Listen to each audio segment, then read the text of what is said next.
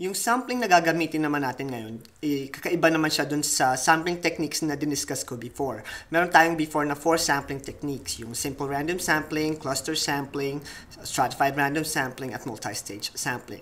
This time naman, gagamit tayo ng random number generator para dun sa sampling natin. Ginagamit natin tong simulation o yung random number na to kapag kayong population natin maliit lang.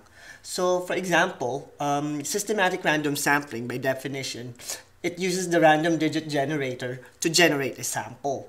So, may mga steps na kailangan tayong gawin kapag gagamit tayo ng table of random numbers. Yung table of random numbers, makikita natin yan minsan sa likod ng statistics book o kaya pwede nyong makakita yan or ipoprovide sa inyo ng teacher nyo yung table na kung saan may mga random digits. Ito yung itsura ng random digits na sinasabi ko.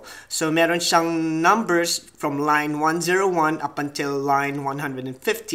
Tapos yung mga numbers niya per line, like yung 101, divided siya into 5 digits na mga random numbers. Merong 192233, merong 95034, etc. Now, yung mga numbers na mga nakikita nyo dyan, mga random digits yan, na gagamitin natin para magamit natin yung systematic random sampling. At ito yung mga steps na kailangan nyo gamitin. So, step 1, kailangan mag-a-assign kayo ng digits dun sa population nyo. So, kung ang population nyo, let's say, is 50 lang, so gagamit kayo ng 2 digits. Pwede kayo magsimula sa 00 up until 50. So, yun yung assigned digit nyo dun sa 50 na individual sa population.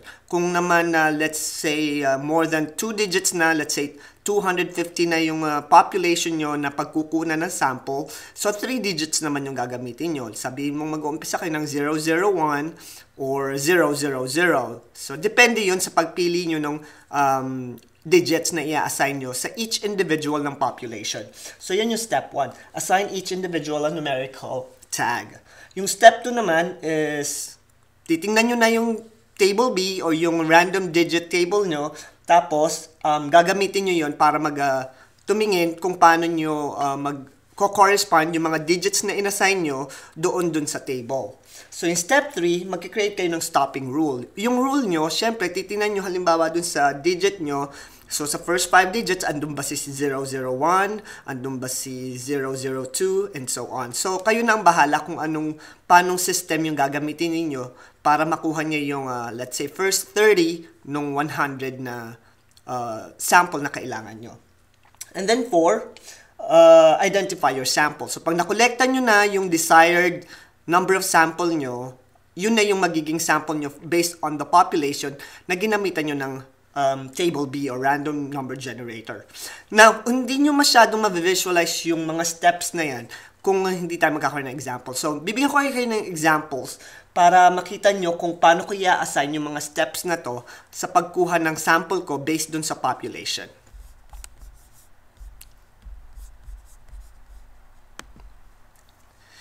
Yan, ito yung example ko. Sabi dito, Joanne's small accounting firm serves 30 business clients.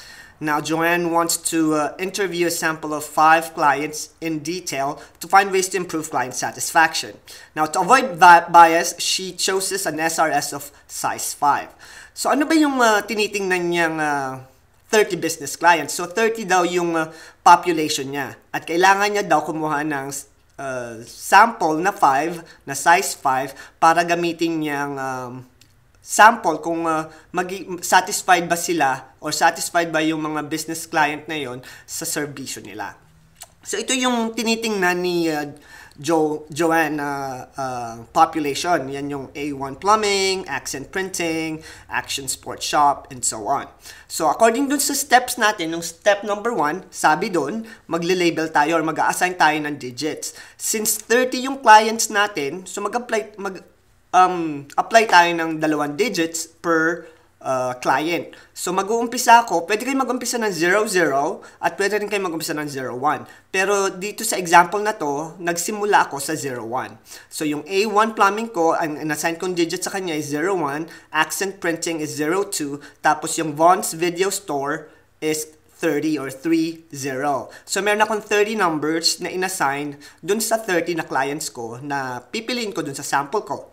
So, yung sa step 2 naman, sabi sa step 2, so ito naman yung table ko. So, titignan ko yung table B, tapos magsisimula ako sa line 130 at gagamitin ko yung mga numbers na yun from 130 hanggang sa makuha ko yung 5 samples ko. So, ito yung itsura ng line 130. Meron sa 69051, 64817, and so on. So, paano ko naman siya gagamitin para sa pagpili ko ng 5 clients?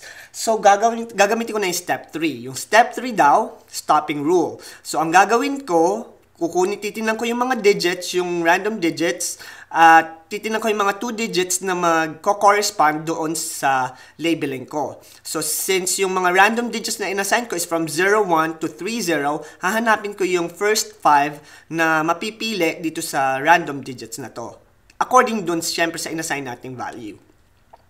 So, hinati-hati ko siya sa 2 digit kasi 2 digits yung ginamit ko doon sa pag-assign ko ng digit. So, kung instead na ginamit kong 69051, hinati ko silang 6905164817 para mas makita ko yung first 5 digits na kailangan ko. Siyempre, yung mga digits na inassign ko is from 01 to 30. So, yung first number, i-cross out ko yan kasi wala naman siya dun sa population ko. Si 05, kabilang siya kasi si 05 kasama dun sa inassign kong digit.